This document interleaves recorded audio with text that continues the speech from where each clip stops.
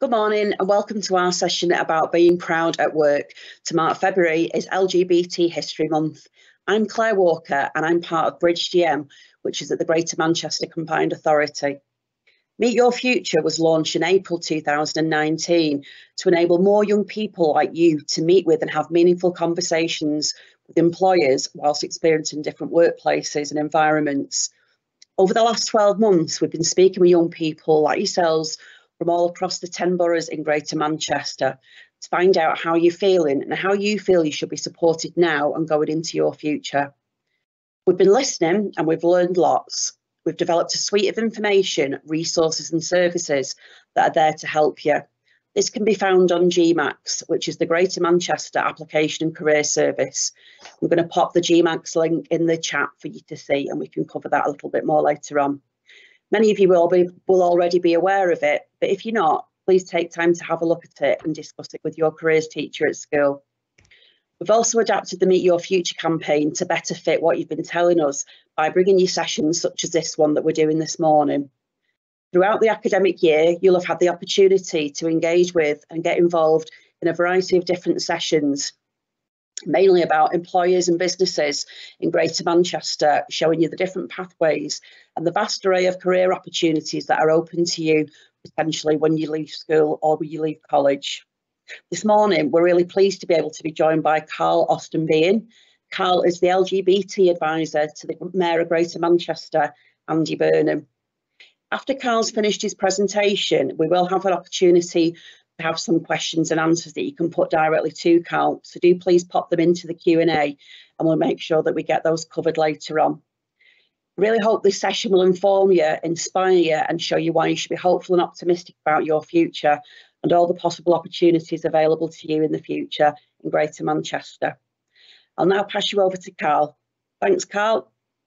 Thank you very much and good morning. So my name is Carl Austin-Behan. My pronouns are he, him and his. And I'm going to give a bit of a backstory really of why I became an activist, but why it's also important to be your true self at work and so that you get the best out of yourself and employers get the best out of people. So I'm going to start off back in the sort of late 70s when I was on the picture where I'm holding the ball. I'm 5 years old there. And on the next picture, I'm about seven years old. Now, I put this picture on, so I went to Crumsall Lane Primary School in North Manchester, and I felt I was different. And what I mean by that was, I just felt that I didn't fit in with the way that society was at the time. And I felt I had feelings for other lads, and I wasn't as active with certain aspects of school. So I remember having a conversation with my mum, and my mum just said, it's fine, you know, it's just a phase, it's a phase people go through. And as that went on, even when I went to Abram Moss High School in North Manchester, I again still had these same feelings. And back then, even though you may be different, and the fact that you had names called at you, being gay wasn't something that people could accept. And it wasn't anything that, it was a very derogatory term, and people got bullied at school, and people, just because of the way that people were. But thankfully, I managed to sort of come through that. Now at school, I wasn't very academic. I tried, but just wasn't very, I just didn't manage to get up to the grades. And I ended up leaving school at 16 with 1 GCSE. Now, when I left school, even though I was going through that process of thinking that I may be gay, I didn't want to be gay because I wanted to get married and have children. Now, again, it was that whole period back in the 80s when we had this epidemic called HIV and AIDS. And we were told that all gay people were going to die of this disease. Now, I certainly didn't want to die, and I certainly didn't. So I then was really struggling and with how I was going to come out and how I was going to be. We even had the Chief Constable of Greater Manchester saying that homosexual should be illegal, and referred to those with AIDS as swirling in a cesspit of our own making. So as a child, I'd always wanted to go into the fire service. Now in Greater Manchester, you had to be 21 at the time, and they weren't recruiting. So I'd, at the age of 17 and a half, went over to see my brother in the RAF over in Akrotiri, and I realised that they had a fire service in the RAF. So I then started the process of trying to join the RAF, and it took about 18 months. And on the 20th of March 1991, I got my papers through to get selected to go into the RAF. And I remember telling my mum that I was going in, and she was like, well, you can't, because you've told me that you could be gay. Because back then, being gay in the RAF was illegal. But I joined, and I joined at the age of 19. And from that day, I loved being in the Air Force, but also I had to pretend to be somebody I wasn't. I was literally living a double, treble life at times just to fit in with what society said was normal. Back then, as I mentioned, it was mentioned earlier on, it's LGBT History Month this month. Now, during 1988 up until 2003, there was a ruling called Section 28, and it meant that schools and local authorities weren't able to promote, talk about, educate people within the LGBTQ community, and that was part of the government's ruling. So while I was in the Air Force, I did my basic training at Swinderby. Then I went to Manston in Kent, and then I went to RAF Chivenor in North Devon. Now, when I was in the Air Force, I was literally having to live, as I say, a double, treble life. So there was times where I would be in the Air Force and pretend to be sort of masculine, and then come back to Manchester and just be myself. I ended up getting into a relationship, and when I was 20, and the girl who I was seeing at the time fell pregnant, and we got engaged on my 21st birthday. Unfortunately, she had a miscarriage a few weeks later, so we broke the engagement up. But also, there was an aircraft crash at RAF Chivenor. It was a Hawk aircraft, the same as the Red Arrows, that crashed on the runway. Now, with that, I ended up getting on top of the fuselage, breaking down the main flame masts, and climbing on top to rescue the pilot. I had to pull the ejection canopy, get on top, and got him out. Unfortunately, he died 11 days later. But because of that, I was given a Good Show Award, but also given the British Humane Society Bronze Award for bravery, because at any time that seat could have ejected. Now, I carried on with my RAF career. I went to Belize, then went to Henlow in Bedfordshire, did quite a lot of secondary duties. I ended up doing the London Marathon a couple of times, raising money for Anthony Nolan Bone Marrow Trust, and again, other charities. And I then went over to Ascension Island, which is in between here and the Falklands.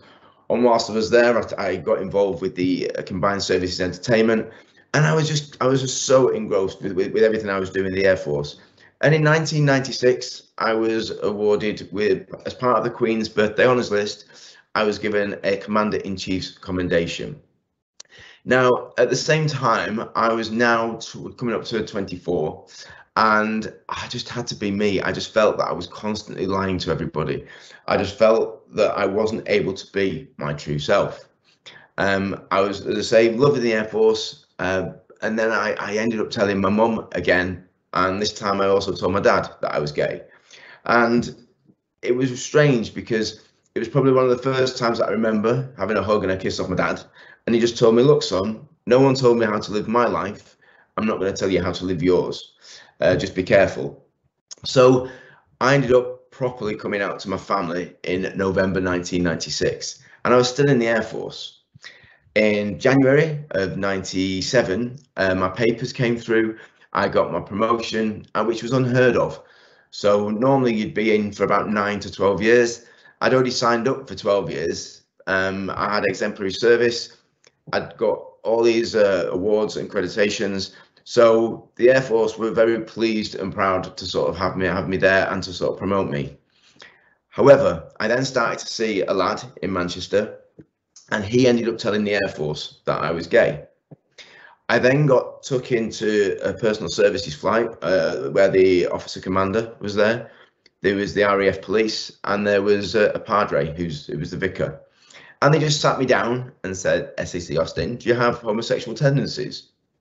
Now, for that split second, I paused and wondered if I'd have said no, I know that they would have just said, thank you very much, but we just need to check. However, they asked again and I burst into tears because that split second, my life changed completely. They told me that my services were no longer required. They told me that I could have gone to military prison, and that was only in 1997. I could have gone to military prison for 6 months just for being gay. I lost all my friends. We didn't have social media back then. We didn't have mobile phones. We didn't even have much sort of internet at the time or emails. So all my contacts were gone straight away. I was marched off the camp within about 10-15 minutes, and literally with a sort of thrown out of the camp gates. And it was hard, it was tough, because I didn't understand, just because of my sexuality, why I should lose my job for it. Even though I knew that that was the ruling, I didn't think it had any impact on the work that I did. Because when I joined the Air Force, I didn't want being gay to define me. So anyway, I challenged it. I challenged the letters. I challenged everything that came through. And I wrote to Tony Blair, who was the Prime Minister at the time. I wrote to Graham Stringer, who was my MP. I wrote to the MOD, all of which just came back with the same sort of response, saying that being a homosexual in the Air Force wasn't acceptable, and the fact that in accordance with their current rules and regulations, I was incompatible to service life. So I was administratively discharged. I was told I couldn't wear my medals again. I was told that I couldn't represent the RAF at a garden party that I was supposed to go to. And as I say, that was back in 1997. So during that time, I then ended up going into, I went to stack shells in Asda in Bury. Did that for a few months, then moved over to open the new store in Hume, and I enjoyed it. It was good. But at the same time, I had applied for Greater Manchester Fire Service. Now, at the time, I was still suspended when I applied to Greater Manchester Fire Service, so I then didn't tell them the reason why I'd been kicked out of the Air Force until they sent me my contract. So once I got my contract for Greater Manchester Fire Service, I then told them, but then they told me that they don't have gay people in the fire service. There's no gays there at all, and that this wasn't right. So I was like, well, I've just been discharged from the RAF because of it. So then I was the first openly gay person to go into Greater Manchester Fire and Rescue Service. However, they had no diversity and equality. And I was told that I wasn't able to tell other people, other recruits, about my sexuality because they said it'd have an impact on the work that they do. Now, I managed to keep this quiet for around about 3 weeks, and in the end, ended up telling them, and the lads were fine with it. It was the hierarchy. It was the officers above who had a massive issue with it.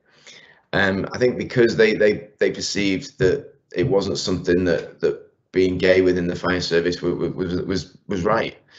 So anyway, challenged it, and they then put a husband and wife team together who happened to know someone who was gay, and they then went around to all the different stations that I could go to have a conversation, to try and let people know that I was joining, I was coming in, and that, you know, that I had to be treated with respect.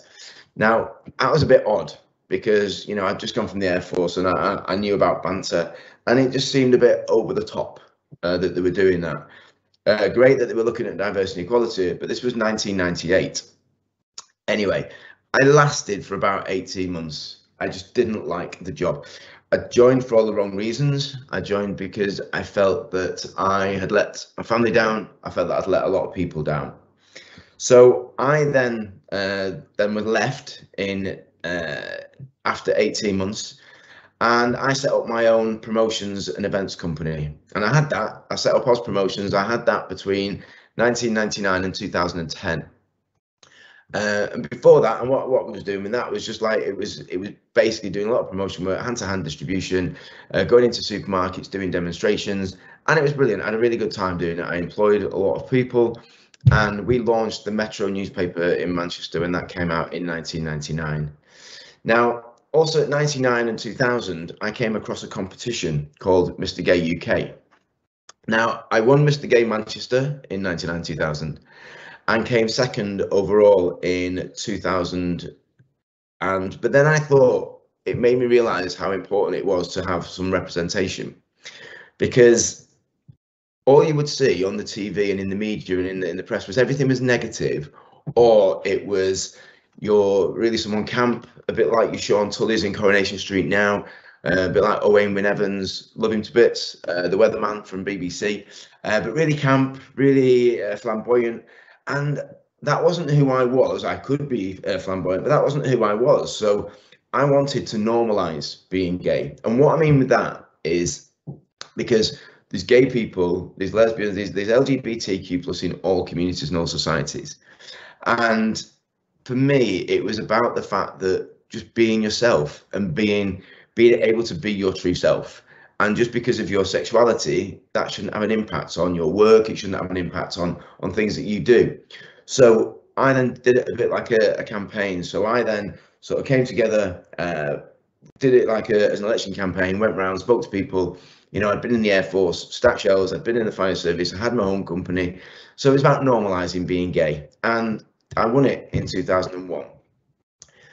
At the same time, I did an article for a magazine called Attitude, and I talked about the work that I'd done within the RAF, the fact that I'd been discharged, because it wasn't until 2000, on the 12th of January 2000, that it was legalised for LGBT people to serve in the armed forces. If you were trans, people were okay with that because people went through their transition in 99. So they came to me and sort of trying to look, the RAF came to me to see how they could recruit gays and lesbians in the RAF. So we had a lot of discussions, and in 2004, the Royal Air Force marched in the very first Pride Parade, and that was in Manchester. Now, if you look at any history on the armed forces, they'll always say it was 2008, and they'll always say it was in London. And that was when all three services came together. So it was 2004, and I feel really proud that I was able to sort of help make that change for people to feel comfortable to be able to march in a Pride Parade, and especially from our armed forces. I then got involved in local politics, and because I wanted to make a difference.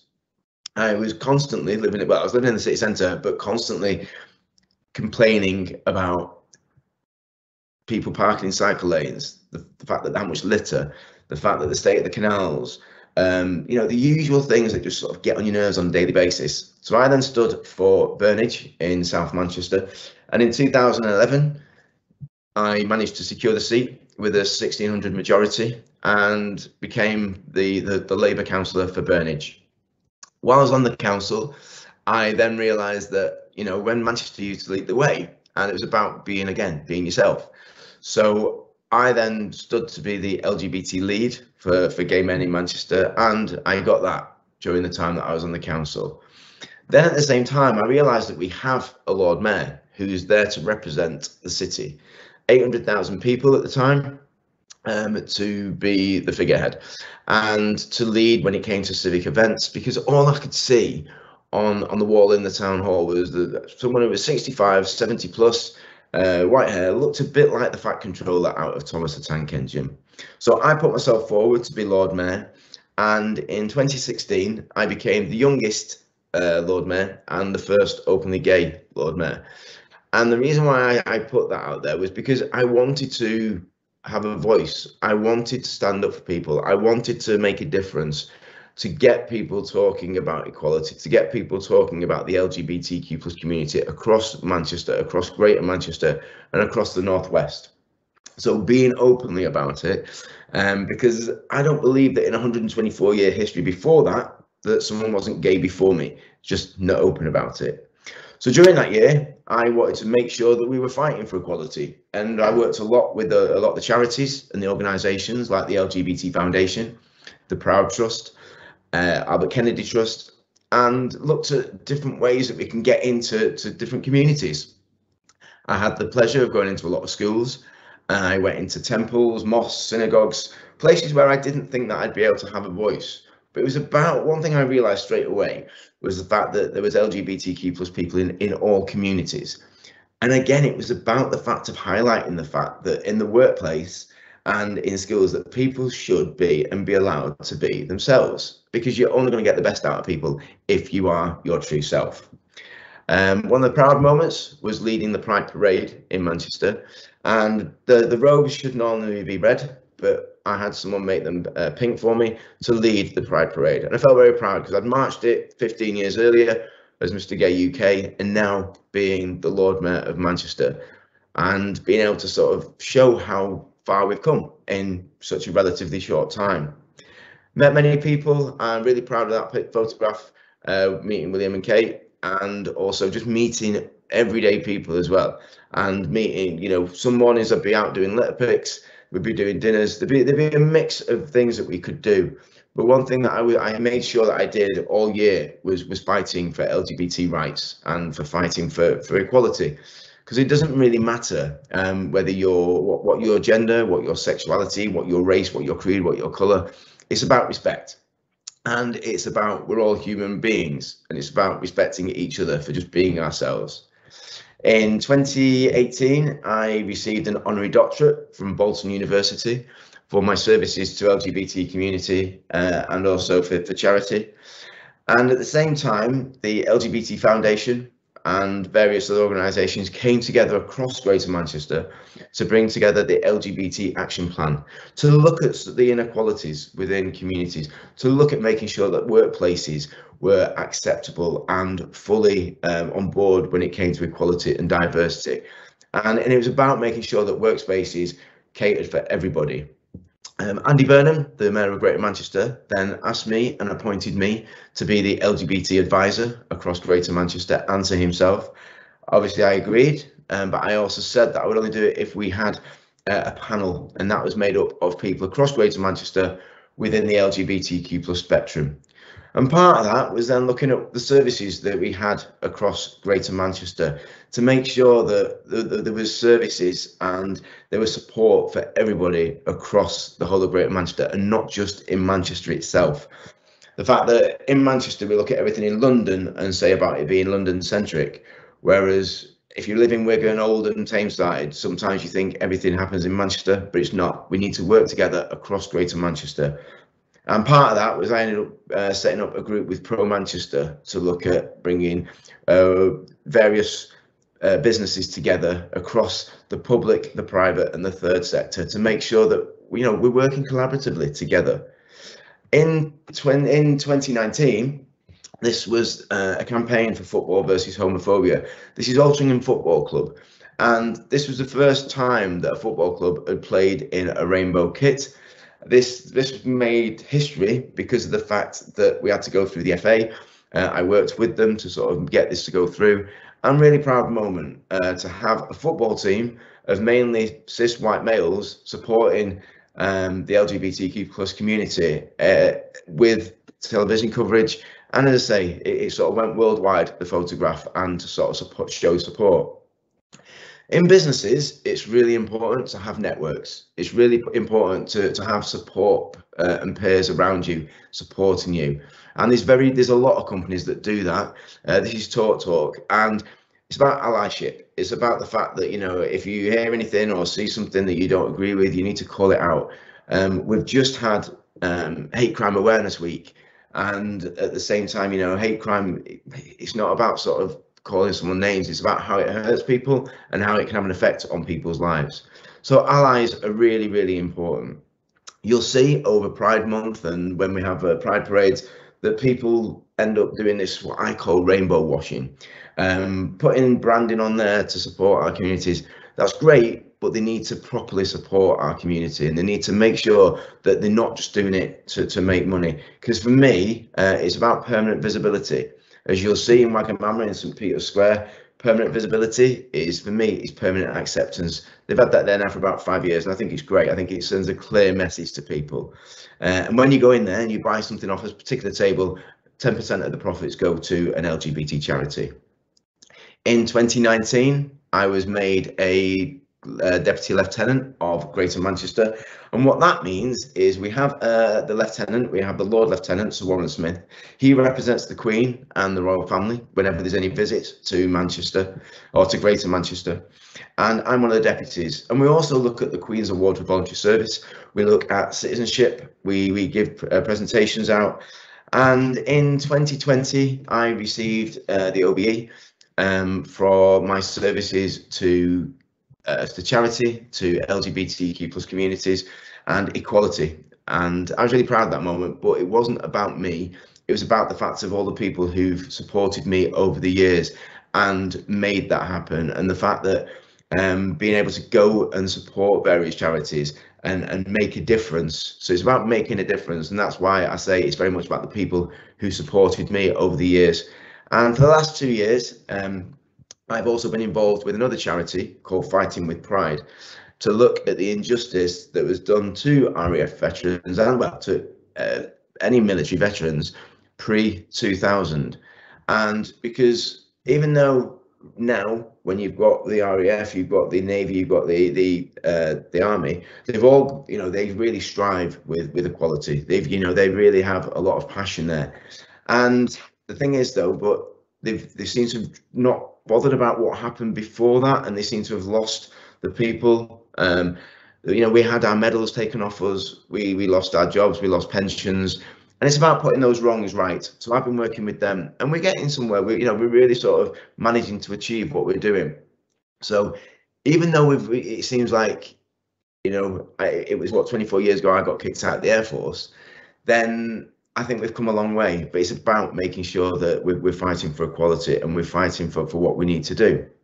Now, in the workspace, I've, since 2010, after I finished with Oz Promotions, I set up VA Clean. It's a cleaning company, and we do the communal areas of apartment blocks. There's myself and my business partner, and we have roughly about 30 staff, and we cover about 40 different venues. I just want everyone to be themselves at work. So we have a complete mix of people, and it's really important that people, as I say, can be their true selves and bring themselves to work. Now, in the workspace and at schools, people need to be themselves, and that is the crucial element here. And it's about the fact of whatever you do, I said before, leaving school, there's always extra apprenticeships. There's always something that people can do to get further up that ladder. So it's about being yourself. So that's the presentation. I'm going to hand back now to the main screen. So if anyone's got any questions, I'll leave that over to yourselves. Thanks so much. That was absolutely amazing. I really enjoyed listening to that, and I hope everybody else did. Such a very honest and personal journey that you've shared with everybody there, so thank you.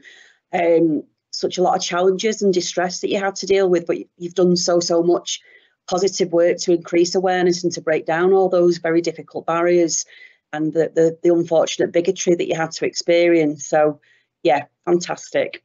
I'm just going to have a look, see if there's any questions come in.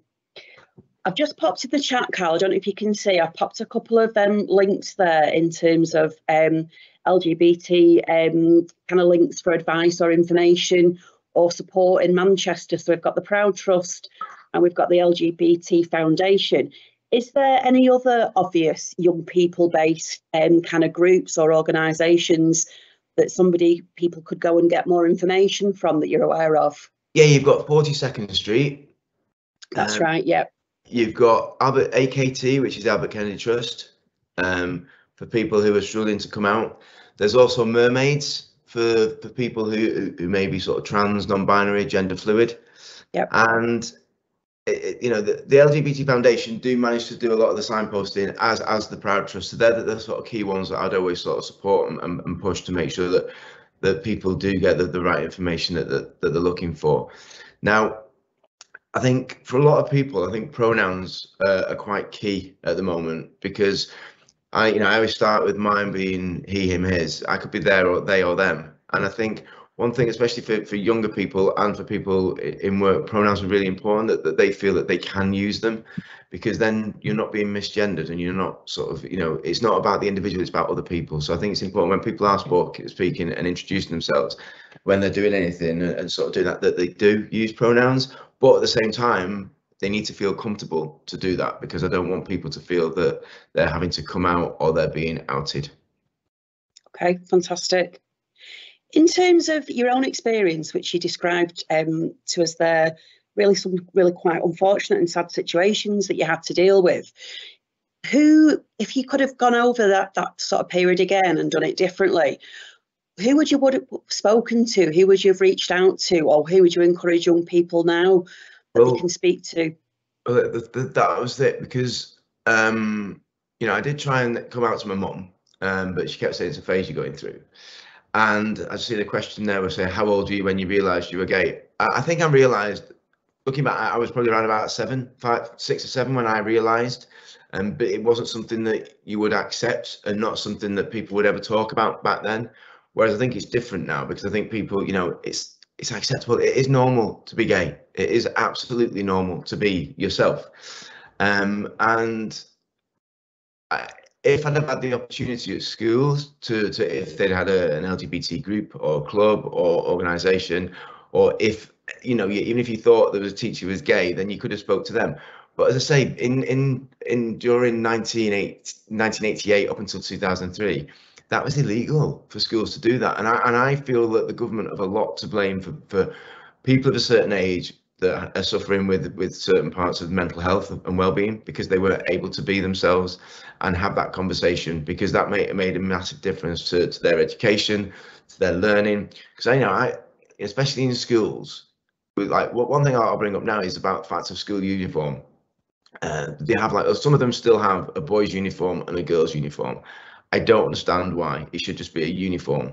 There should be skirts, there should be blouses, there should be shirts, there should be trousers, and people should feel comfortable to wear whatever they want to wear. They shouldn't be made to wear something they don't feel comfortable. We, as adults, wouldn't go to work wearing something we don't feel comfortable in. So why should we make young people do that? Yeah, no, it's a really good point, actually. Any more questions there? Just going on to, you were talking there about how, you know, unnecessary comments, how hurtful they are, how inappropriate they are, how we shouldn't tolerate kind of inappropriate comments or bullying or name calling. In the workplace, who would you go to, or who would be the first person to go and discuss something like that with, in terms of feeling bullied or in a situation you shouldn't feel you're in the workplace? Who should somebody go to? Well, first of all, I would like to think that if it was happening, you could speak to that individual and say, look, well, why are you making those comments, or why are you saying this? Then if that doesn't work, then go to the line manager, the person who's above that person, explain that, and then to HR.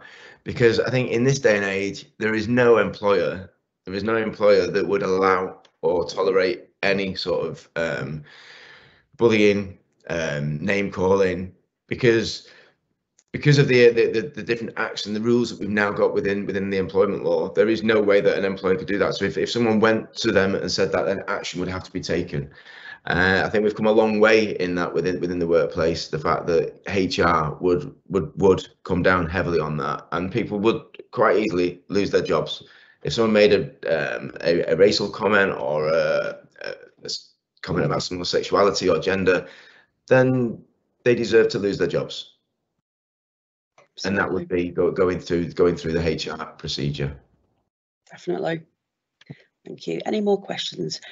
I don't think we have any more questions here, Carl, but I think it's probably worth saying this, because we did a very similar session last week with Jack Seffion, who I'm sure you know, is that, you know, there might be young people out there who would like to ask a question, but they're a bit fearful to ask a question, or they'd rather not do it for the fear of obviously being called out or people making comments. So I'm not going to push people to ask a question, but I think it's important that if you do have questions, that you sort of act on the information and the advice that Carl's very given us very well this morning. As I say, I've put a variety of links in the Q&A there. Obviously, you can go online, GMAX. We have a whole range of different advice and signposting options within the GMAX website as well. So if people don't feel they can ask today, do please go and have a look if you'd like to find out more information. And that's probably the best way to go. Is there anything else you'd like to add, Carl, before we bring it to a close? I suppose just really with regards to the, for people, for anybody who's out there and they're sort of either listening to this or whatever sort of whatever plans they want when it comes to work, is but really, I mean this, just be yourself. I wish I'd had the careers opportunity that people have got now. I remember I actually wanted to be either a window dresser or a shop fitter, but then when I went to my careers advisor, it was literally a case of, there was just nothing at all. It was like, okay, so there was no support. They weren't even bothered about people back then, and people never really spoke about going to college or university back then. So there's so much more for people now. But don't let whatever grades you get stop you trying to do what you want to do, and be who you want to be, and just be yourself. How did being gay affect my school life? I suppose because I knew I was different, and because of the fact that there was no one to talk to, I suppose it did have an effect. But it wasn't something that, we did get bullied back then, but it was very different. And all I mean by that, it was name calling back then, and the fact that it was different times and you just accepted it. I ended up, so I was a bit of a loner. I'd mix with various different groups, so I didn't have a core group of friends. I'd sort of dip in and dip out with different people throughout my whole school time, and that's from primary school, secondary school, right the way through. So I didn't have I didn't have a set of core friends, but I sort of dipped in and dipped out, and I went to various different. If there was an after school club, I'd sort of go to that just to sort of, because being a bit of an oddball, it was that sort of way in a sense. But and people say, if my mum had accepted me being gay before going in the Air Force, my life would be completely different now, because I wouldn't have gone into the Air Force. I wouldn't have got kicked out of the Air Force. And I know I said that I joined the Air Force even though I knew, because I didn't want being gay to define me. I think being kicked out of the Air Force for being gay defined me, because it put the fire in my belly to try and fight for equality and fight for people's rights, and to make sure that change happened. And yes, it took 3 years for that to go through, for the Equality Act, for it to be deemed illegal to be kicked out of the armed forces. And if I look at the work we're doing with Fighting with Pride, there was people before me that was fighting for that fight. So it's about the fact of campaigning and just doing what you feel is right for other people. Fantastic, thank you.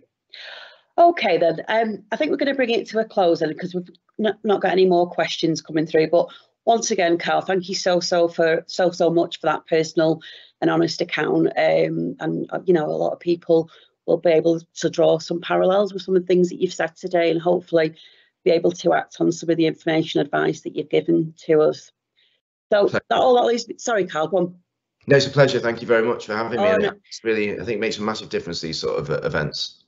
It really, really does. It really does. And I went to high school at around the same time that you did, and the changes that have taken place are just amazing, and absolutely necessary. And thank you to you for doing that and breaking down some of those really difficult barriers. I know it's not something that happens overnight, but you've done so much to make it the environment that it is now for a young person to come out. So thanks once again. Thanks to Tom as well. Sorry, Tom, I didn't give you a mention at the beginning. Tom was my colleague from the Bridge team who sorts all the tech. Sorry, Claire, there's one question that's just come in. Oh, right, okay. And I think it's a really valid point, this one. So it says, when you were in a relationship with a woman, did you still feel gay, or were you unsure? I felt what was wrong about what I was doing then was the fact that I was trying to do what society said was right. So yes, I was in a relationship with the woman when I was in my early 20s.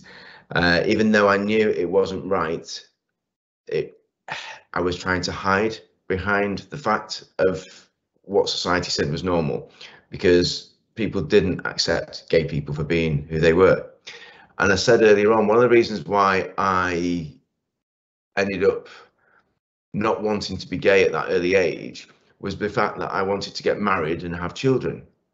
Now, all that aside, I'm really pleased that we've campaigned for so long and we've managed to now get equal rights for same-sex couples. We've got the same rights to having children, and for something that I wanted to do at an early age and then thought it wasn't possible because of the fact that it wasn't in law. I am now married. I've been married for 7 years. I've been together with Simon since 2004, and we have our own biological daughter, Willow, who's coming up to 3 in April. So that's about change. That's about the fact that what difference we can do. Now, there's still a lot of people out there that are in relationships with women who still feel unsure because it wasn't accepted, especially for older people. And I think that that's something we need to remember as well for other people, that I know quite a lot of older gay people who come out when they either split with their wives at a late age, or unfortunately the wife passes away. So there are still people out there like that, but that was the way that society was. So really, really important question. Thank you for highlighting that one. Yeah, fantastic. Thank you. Okay. Yeah, sorry, just checking the Q&A there wasn't any further questions. So yeah, once again, on behalf of Bridge GM and GMCA, thank you so much for your time this morning, Carl, and for your presentation. I actually couldn't see it, but I'm really interested to look at it later on, and we'll make sure that that goes onto our YouTube channel, where young people can come back and have a look at that at your leisure. And obviously, just a reminder about GMAC, where there's a whole range of different sort of information, advice and guidance for young people. Hope everyone enjoys the rest of their Monday, and look forward to seeing you again soon on another Meet Your Future call. Thanks, everybody. Bye now.